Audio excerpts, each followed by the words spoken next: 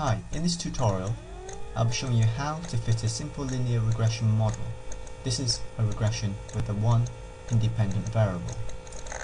We'll use the data tooth growth, which is in R. Type in tooth growth and enter.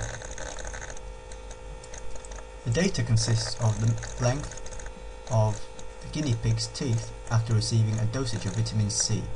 So this ID2 guinea pig has a length of 11.5 after receiving a dosage of half a milligram. Next thing to do is to attach the data to R using the attach command. This tells R that we're performing functions on tooth growth.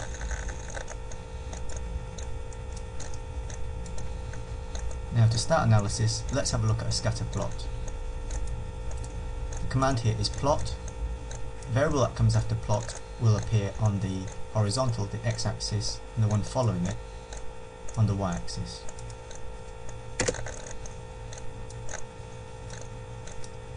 So we see here from the scatter plot that as dose increases, so does the length. There appears to be quite a strong positive linear relationship between length and dose. So let's fit a model on this. Our dv will be length, our iv will be dose. The command to fit a regression is lm. So I've got lm command here, followed by the name of our dv, type in this tilde sign here, and then the iv. We've got to give the regression a name, so we've called it metrics. You can call it what you like. To see the output, we use the summary command. So we type summary and then the name of our regression. Okay, we have three tables here. One is on the residuals, second one on the coefficients, and the third summary statistics. In the table of coefficients, we see that the estimated intercept is 7.4225 and the estimated slope parameter is 9.7636. Looking over to the right of the columns, the T statistics say that the intercept is highly significant, you know so from the 3 stars, and as is dose, the slope parameter is also highly significant.